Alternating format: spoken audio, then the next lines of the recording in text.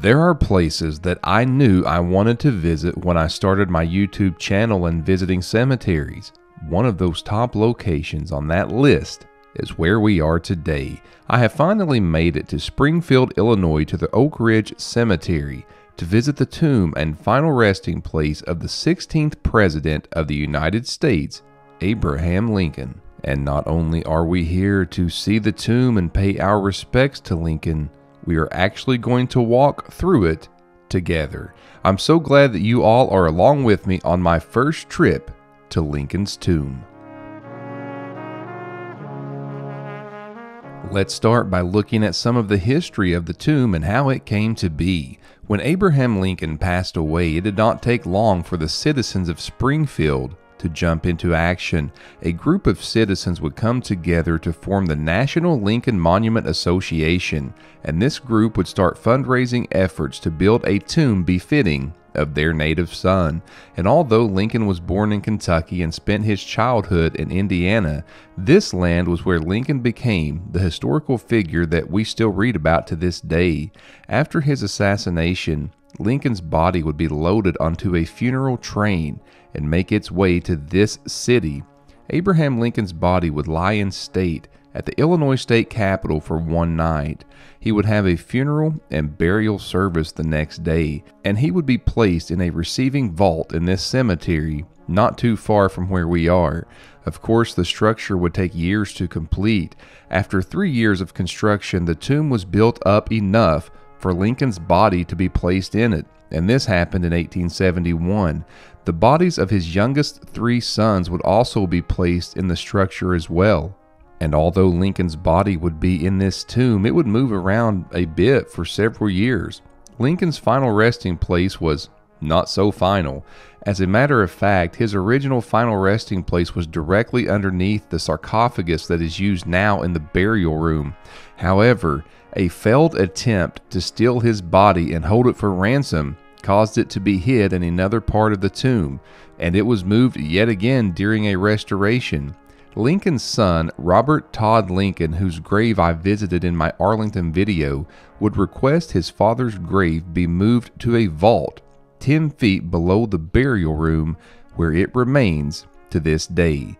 In 1931, Abraham Lincoln's tomb would be rededicated by President Herbert Hoover, and it looks very much now like it did on that day.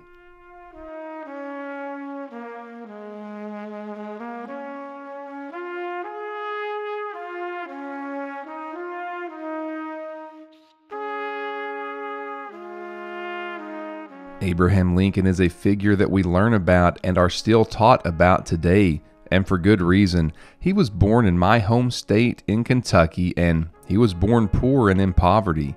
His story is a true underdog story for the ages. He would grow up to become a lawyer, and more amazingly, he was largely self-educated. That drive and that thirst to grow would show up throughout his entire life. He would be a state legislator and would serve in the U.S. Congress.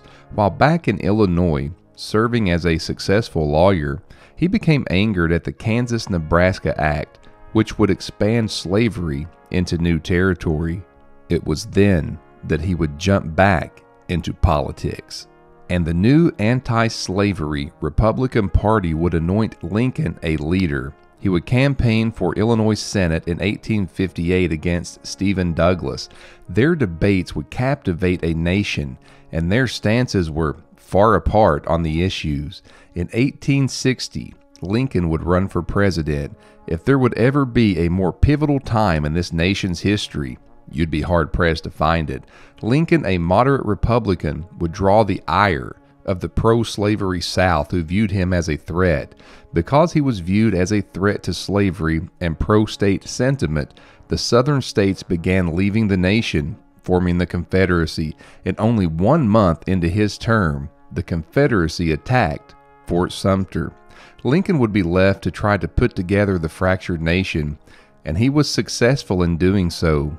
He would never live to see that fractured nation heal. He would be assassinated at Ford's Theater in Washington, D.C.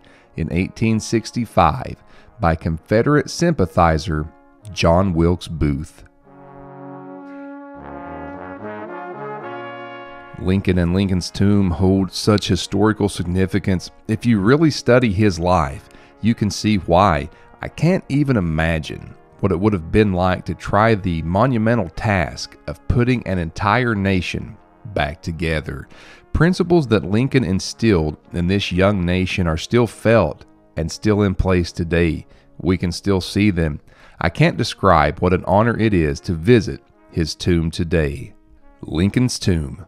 What more can I say? It is a true piece of American history. I have more videos and cemetery visits in my archives, including more presidential grave sites. I hope you all check them out. Once again, from Springfield, Illinois, at the tomb of Abraham Lincoln in Oak Ridge Cemetery, I will see you again soon.